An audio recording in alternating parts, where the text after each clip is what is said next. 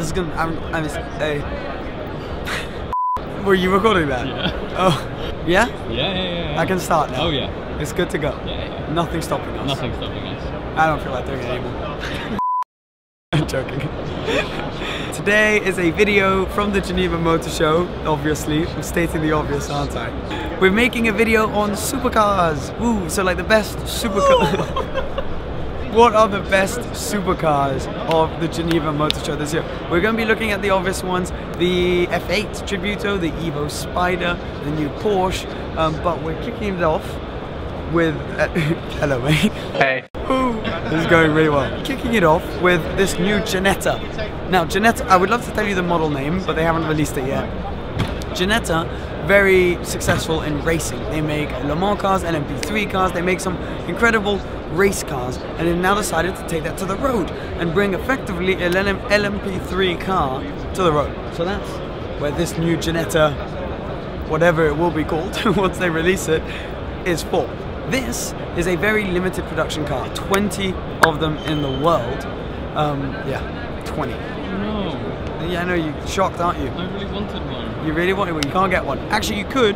They've sold 14 of them thus far. Oh. 6 left. Yeah, but they're just on the, well, the way they're saying it's priced is under 400 grand. Presumably that means it's over 350. It's expensive, basically. But it's kind of like pista aperta money when you think about it. Only 20 in the world, V8, over 600 horsepower, and you guys are probably looking at the interior and stuff now. It is a pure thoroughbred race car, finished in like full carbon fiber. It is an absolute animal.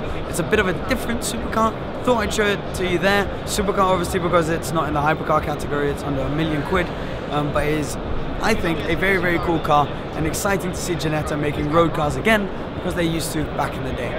Let's go to the next car. See, once I get into it, you know, just need to get started. It's like, need to get the ball roll right for me.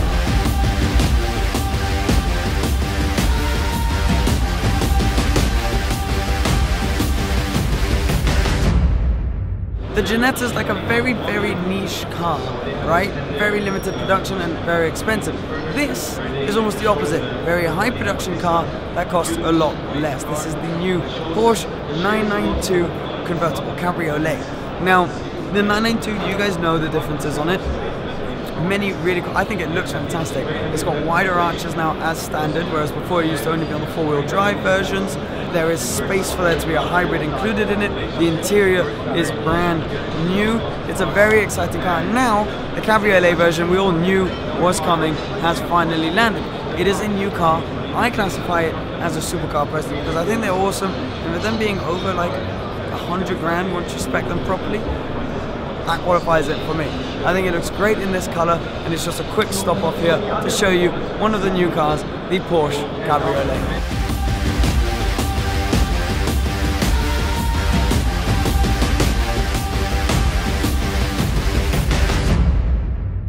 The brand new AMG GTR Roadster. This car kind of speaks for itself, but it's very exciting as well. So it's basically exactly the same as the AMG GTR Coupe, same engine, same aero package. It's even still got the same fixed rear spoiler, which you don't see on many convertible versions of hardcore cars. So it's the track version of the AMG GTC, GTS or GT, and basically it's a beast. It's a total animal. Now in this color it actually looks really cool, the matte blue, and they've done a few different things inside, like they've, you know, kept it with the facelift. So it's got the facelifted front, the facelifted interior, and screen that you see on the new GTRs has just been brought over to this Roadster version. Now, what's interesting is that it's going to be limited to 750 units worldwide. So quite a rare car. I mean, to give you an idea, that's even more rare than the Porsche 991 Speedster. I think it's awesome. Let me know what you guys think. And it's obviously competing with the likes of Ferrari and Lamborghini and all those guys. Why don't we actually go see some of their new cars now too?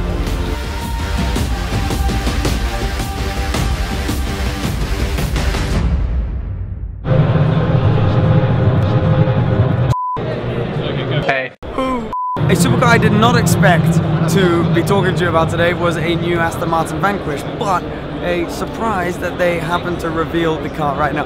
You can maybe tell I'm looking around because people keep on basically nearly walking into me. But this behind me is a concept car, the Vanquish Vision, for what will become the new Vanquish in a few years, which you may notice looks completely different from the current one. That's because it is going in following the new direction of Aston Martin in building mid-engine cars. So there's the 003, but basically that was to bridge the gap between the Valkyrie and the new Vanquish, which is taking technology down from the Valkyrie. We don't know what engine it will have for sure yet. We don't know if it will be hybrid assisted. We don't know too much information about it, but I thought it'd be a shame not to put it in this video. This is the new future Aston Martin.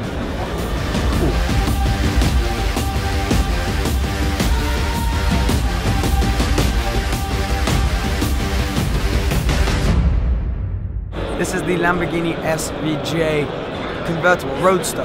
So effectively, here's what's happened with the Aventador lifetime. There was the Aventador, the stock LP700-4. Then they went up to an Aventador SV, which was a 750. Then went to an Aventador S, which was just a bit better of the original Aventador. And now the SVJ, which has a little bit more power than the SV and is produced in slightly higher numbers. So the SVJ Coupe was 900 units worldwide. The SVJ Roadster is 100 less of those, so 800 units worldwide. There will be 63 of the 63 editions, which are going to be quite rare. And as you can tell behind me, you can also sort of modify it through the Lamborghini Ad Personam program quite a bit. This car has a special one-off color, and I think personally looks fantastic. The SVJ Roadster is the most track-focused SV they've got. They've introduced new things like rear-wheel steer, and they've sort of updated it's still the same gearbox, but they've updated sort of the computer behind it for it to be a bit quicker, a bit more efficient, and a bit more aggressive. It's a very exciting new supercar on the market as well.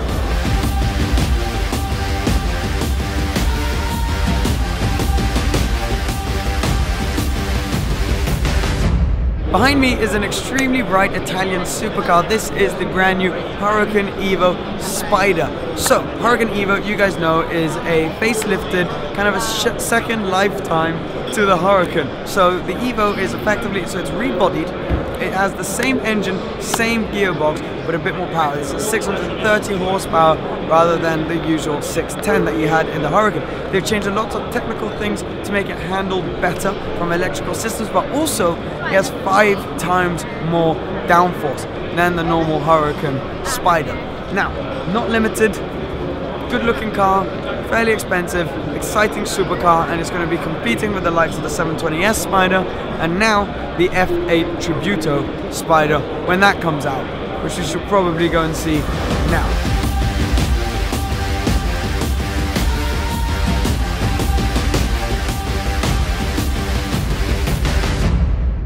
You join me for the last car in the supercar sort of segment. It is, of course, the Ferrari F8 Tributo. So this is a replacement, a completely new model to the 488 GTB, which you guys know and love very well. And it is basically a response to the 720S. Ferrari had to kind of step up their game, and they have done just that. I think the car looks absolutely stunning. It has some incredible power figures. It is the quickest mid-engine V8 Ferrari they have ever made.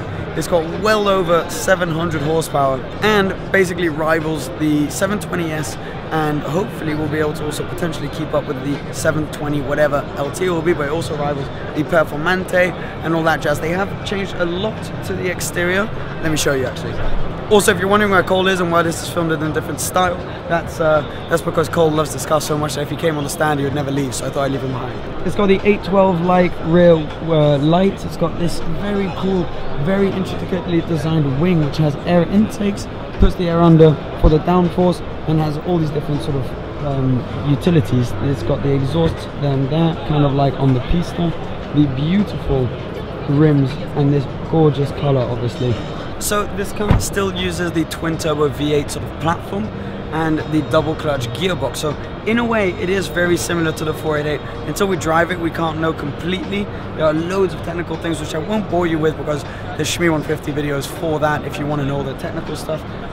But the way it looks, the way I assume it will feel, is like a just much newer, much more competent version of the 488, and it will rival a 488 Pista, which is mad because it's the fastest, it's sort of brought cars around Ferrari, they usually leave a lot longer between revealing the track version and then the whole new model.